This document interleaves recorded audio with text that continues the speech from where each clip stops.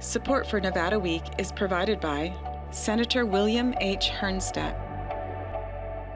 Welcome to Nevada Week. I'm Amber Renee Dixon. Nevada Week is known for its in-depth conversations with newsmakers and community leaders, but several months ago, we launched a new segment featuring those guests in a different light. Nevada Week in person is a more personal conversation, and this week on Nevada Week, we're bringing you some highlights from those discussions, starting with Eric Harper, UNLV's newest athletic director. During our conversation in February, he talked about taking over for the former AD, Desiree Reed-Francois, and his future plans. You know what, this is a spot, and I knew Desiree had higher aspirations to go to a Power 5, and she earned that opportunity to be at a Power 5, and I was like, you know what, here's my chance. So let's take a run at it. Do you have those aspirations, or are you waiting until your daughter? Absolutely not. I am here through and through for UNLV. I feel awesome about being here, awesome about having the opportunity, and I thank Jim Livengood for that opportunity.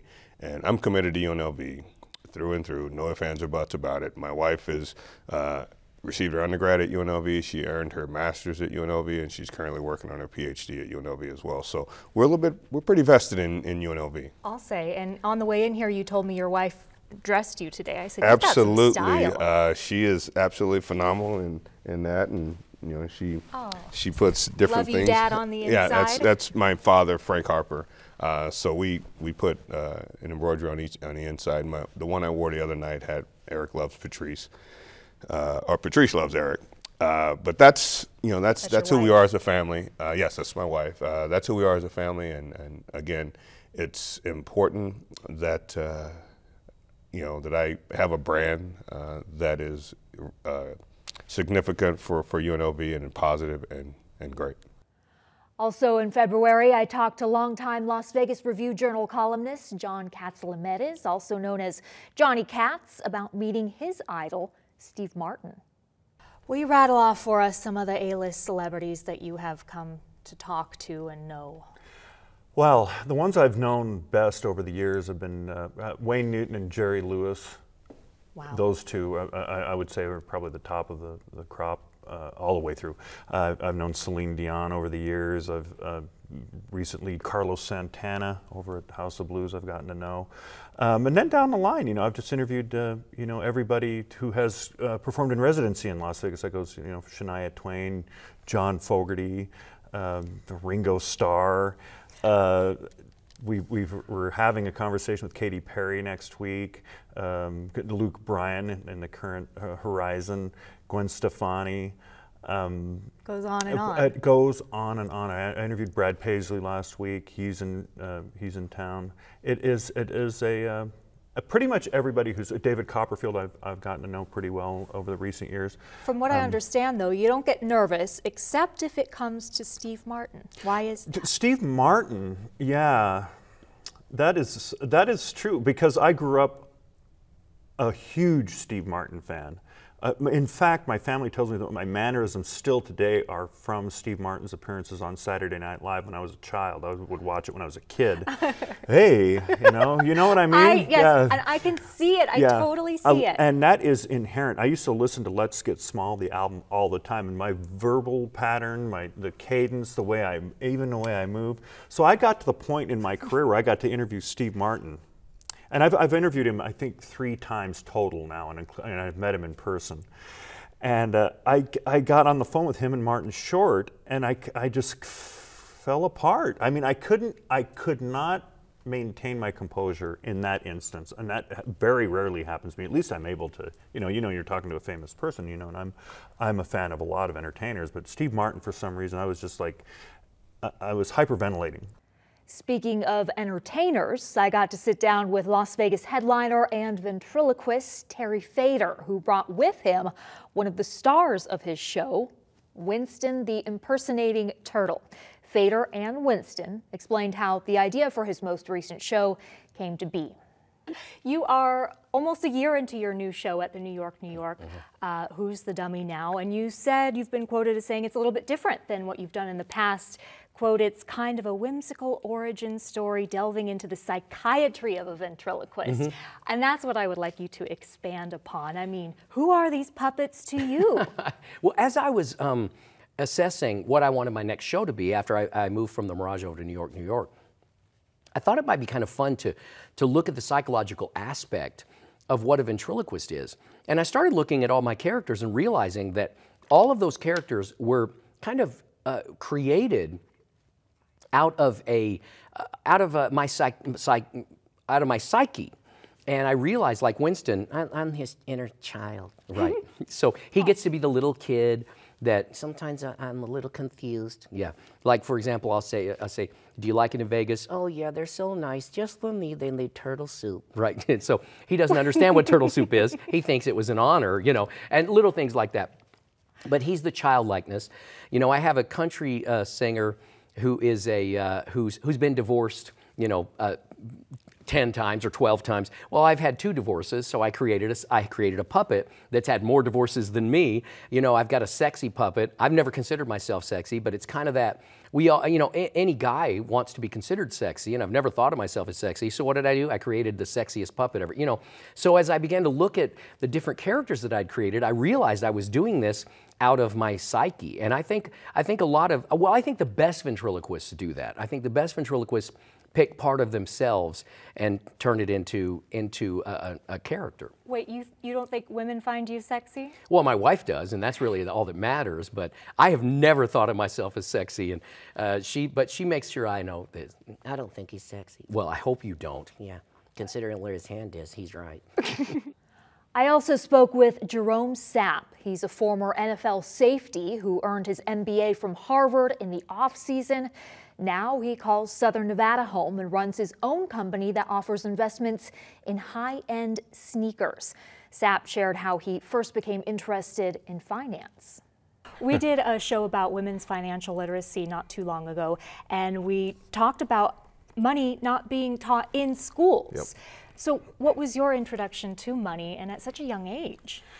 You know, sadly, my father was in prison, you know, and he was a drug dealer. So I would go visit him in prison, and he would teach me principles of financial markets.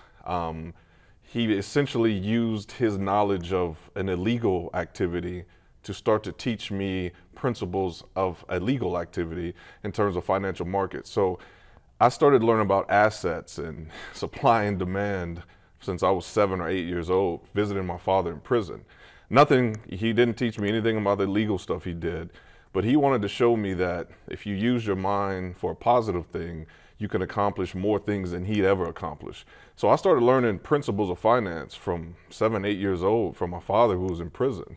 And then fortunate for me, I went to a magnet high school that focused in business. So I was taking econ and micro and macro econ and accounting and finance from my freshman, sophomore year on. So I already had principles of finance in me, and my grandfather was actually a finance professor at the University of Houston too. So it was kind of one of those things that I think I was destined to do to some degree. There are several people in need in Southern Nevada, but one area of need that's often overlooked is period supplies.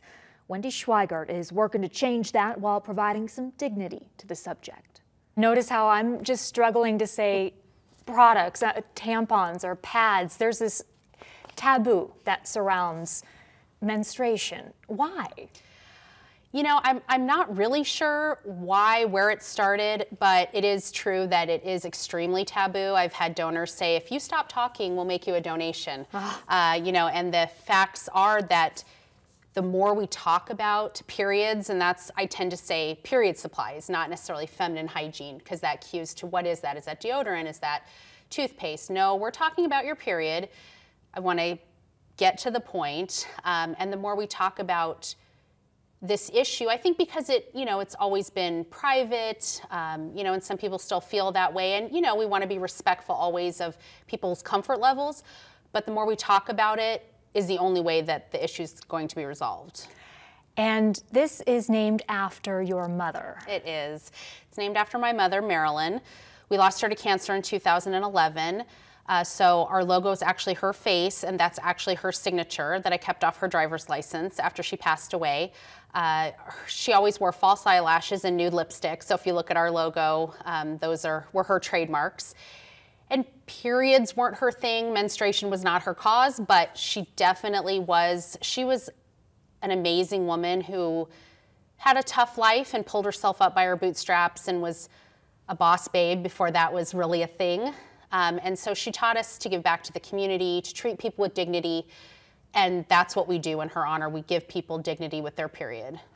In early May, we talked with Tina Quigley, President and CEO of the Las Vegas Global Economic Alliance. Here, she talked about the future of Las Vegas's economy and about her first job in Las Vegas, leading development for a large expansion program at Harry Reid International Airport. You oversaw a $1 billion capital expansion program. I believe that was the D-Gates satellite concourse. So the D-Gates was part of it, but we also had runways and taxiways and a garage associated with that project. So again, I was young, but had great mentors and leaders at the airport. And that's that optimism that I'm talking about, that there was so much opportunity for career growth and to get involved in projects that you otherwise wouldn't have had you been in any other community. And again, I know I've talked to so many hundreds of thousands of people I know, they moved here for the same thing, their careers and their opportunities to get involved in the community and do things was unparalleled with other communities. What do you think it is about Las Vegas that has those opportunities you're talking about that other places don't? So at the time we were growing significantly. We had just, in the early 90s, the Mirage had opened. The Strip was reinventing itself. We were imploding things. Businesses were moving here. People were moving here for jobs. The cost of living was tremendous compared to, we had wages and cost of living. Again, unparalleled with other regions in the United States. So great place to start to set up for your career. Well, how does it compare to now? I mean, I feel like we're kind of in the same situation. I would agree with you. I think that we are at a period where we're starting to recognize, we'll jump into economic development, we're starting to realize the importance of growing beyond just gaming and hospitality. Gaming and hospitality will always be our primary, I'm going to call it spigot of money that's flowing into our economy's bucket. But growing off of that industry, growing into other industries that are related. So advanced manufacturing, providing the resources and supplies for gaming is an industry that we are tapping into. Sports and entertainment technology type businesses, clean energy type businesses. These are growing, and you're starting to feel that there is a mass exodus from other states, primarily California. And so I do think you're starting to feel this sense of we can be more, and people wanting to be a part of that we can be more. I'm excited to be a part of this next we can be more phase. And we can be more by working together. In June, PBS legend Chef Martin Yan spoke with us on location of the Great Vegas Recipe virtual cooking demonstration and said food can serve as a bridge between cultures. If you think about the idea that because you have educated so many Americans about food and thus culture, perhaps promoting acceptance and tolerance of the Asian culture, do you believe that you have helped in that aspect? And then we'll answer that first. I hope so. Because as I said, food has no national, international boundary. The more we understand through food, we understand each other's culture, heritage, and lifestyle. Then we accept each other. We respect each other. Because when you know somebody, just like your neighbor, you don't know your neighbor, you don't know how to get close to them. But once you get to know them, then you become good friends. And I hope through food will bring all the people that I reach, all the people I touch, bring them together through delicious food, healthy, delicious, fresh food.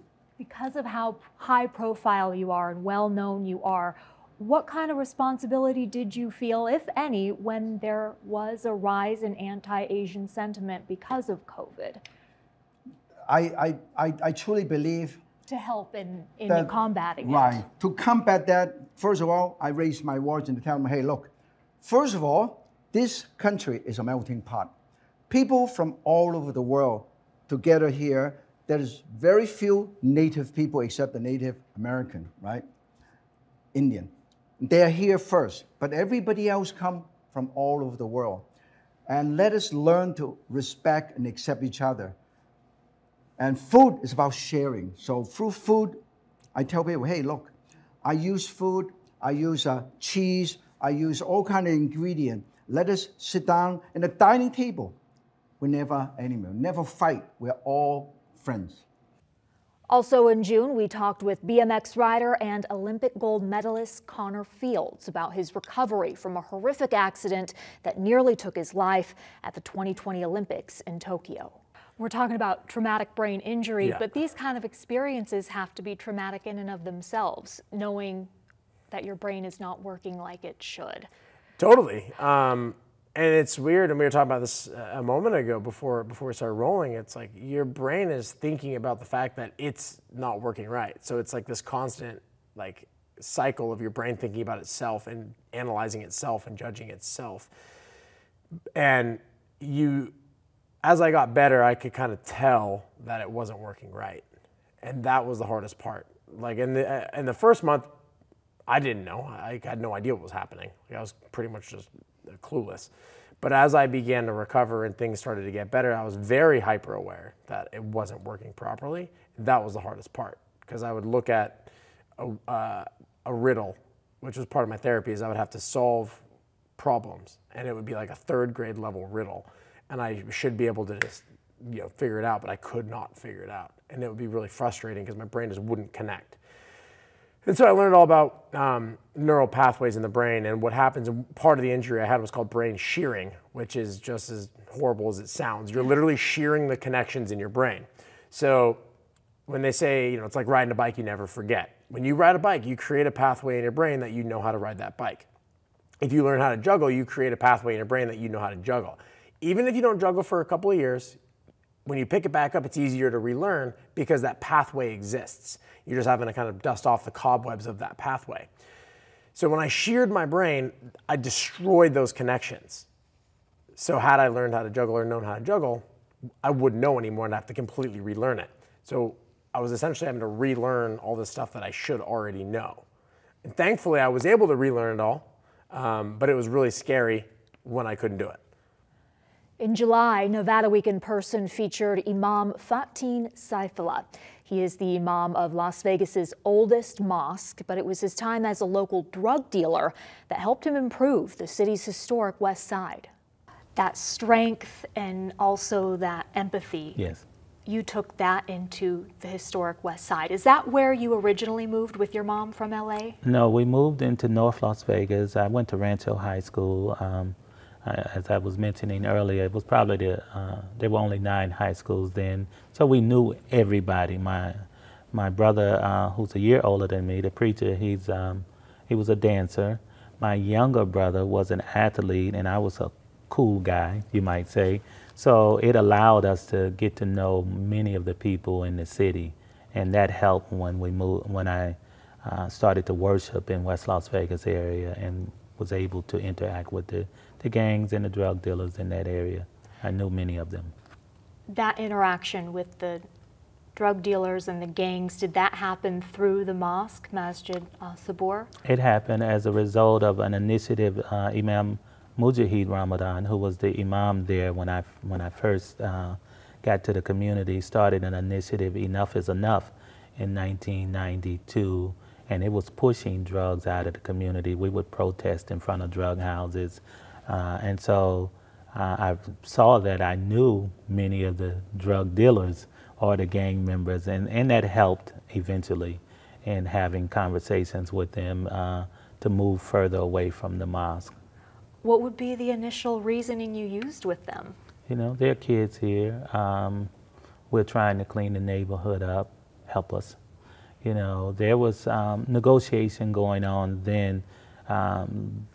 Many of the elder drug dealers or gangsters, you might say, I was one of them. So we were able to say, can you help me out? Can you move this further down? We didn't, we shut down the ones that we could. Others, we just asked them to push their business further back. And when that didn't work, we had friends who were still in the life, and we would ask them to go and talk to them. And it worked in many instances. But the problem was, in many of those places, the housing, you move one group out, another group comes in. You know, thus the birth of the Muslim Village, the idea that we have to start buying some of the property if we want to see it change. Change in the cannabis industry is what Aisha Goins is after. Ahead of cannabis lounges opening in Nevada, the marijuana advocate and lobbyist wanted to address the inequities that exist. She began work in this area shortly after recreational marijuana was legalized in the state. How did you get involved in lobbying? That's funny. I really helped with Yes on 2. I helped with the Yes on 2 campaign. And then afterwards, I was Which was? Yes on 2 was? Yes on 2 was to legalize cannabis like alcohol, which is what we're living in the world now, right? And when that campaign was over, I came back to the office because I was working in the dispensary at the time. And I was like, wait a minute. There's no people that look like me in this industry. And I was like, I'm gonna go and figure this out. So I went, this literally happened. I went to session, that next session, it was like, just hitting the streets. How do I find out, how do we change this so that there's more people looking like me? And I just knocked on doors and people started helping me and they were like, you gotta do this, you gotta do that. And that's how I ended up lobbying. Knocking on doors at the legislature? Yes, because you know, my parents always taught me that the government works for us, we don't work for it. And that's been very constant in our household. So I wasn't afraid to have my voice heard. I just didn't know what avenue I should be going about doing it. And to be honest, I didn't know I was lobbying. I just knew that something needed to change and I needed it to change. It wasn't, I think I was like in my 3rd week and someone was like, you know you gotta register as a lobbyist. And I was like, what? I gotta do what? So yeah, I just did it because I knew something needed to change, and if no one was going to do it, I was going to. In the local philanthropy landscape, there are few with a resume quite like Julie Murray's. From the Agassiz Prep School to the mental health initiative Hope Means Nevada, Murray says 3 Square, Southern Nevada's largest food bank, has been the most special. Of your accomplishments, anything that you are particularly proud of? My children. Okay. and then probably 3 Square was the most impactful in that it reached the most number of people. And food insecurity is something that we can all help with. And it's beautiful to see young people, older folks, or everyone in between be able to help with backpack bags full of food or donate money and time. So that one was very meaningful. And that was something you founded at your kitchen table. That's right. What does that show about how philanthropy can start? Absolutely. It happens in the backyards and around dining room tables all over the country, that when like-minded people get together and say, I'm upset about this, I want to do something about this, there's a will to act, and then putting the strategy to it can change the world. So launched 3 Square Food Bank in 2006, you had to endure the Great Recession with less donations but an increase in need. What did you learn from that experience? That volunteerism was so important. During the Great Recession, in those years, we had so many people that came in and volunteered because they said, I haven't worked for 67 days and I needed to put on something nice, go out and feel good. And giving creates happiness. By giving back, we've noticed that people feel better. It gives them a purpose. So during the Great Recession, lots of volunteerism to get through those very difficult years. However, during COVID, we couldn't volunteer, so the impact on our happiness was severe. And finally, every 2 years, Clark County picks a new poet laureate who's tasked with promoting poetry as an art form and as a means to engage the community. Right now, Angela Brommel is embracing that role, much like how she's embraced Nevada. Talking about image, setting is a literary device that is very important to you. You have done well to capture what it looks like to live in Nevada, both from a nature perspective and when you talk about the neon lights of the Strip and downtown. Has that literary device always been important to you? You're from Iowa, right? Or is that something maybe Nevada inspired? Thank you. I think it's Nevada. It's okay. Yeah, so before I went to graduate school, at Antioch, I had gone to graduate school in theater. So I would say there's always been an element of the visual in terms of my written work and my curating, that I'm always looking at frame, setting, that setting creates this mood and this character, you know, that sort of standpoint. But Nevada sort of changed it, because learning how to see what was really here was part of really making this my home. So when you first move here, you often compare it to what it's not. You know, obviously it's not the Mississippi, and it's not cornfields or green long areas. And so the best way was, I just decided, it started with hiking. Huh? I started saying yes when people asked me to hike. And I would say, if you don't mind, like, I'm really slow. I'm always the last person, and I'm taking photos and writing. And all of a sudden I realized that Nevada was not what I thought it was. Like, there were all these colors I hadn't seen, and beautiful flowers and birds and animals, and then it was brand new. A big thank you to our Nevada Week in-person guests and to you for watching. To see more of Nevada Week in person, go to our website, vegaspbs.org/Nevada Week, and I'll see you next week on Nevada Week.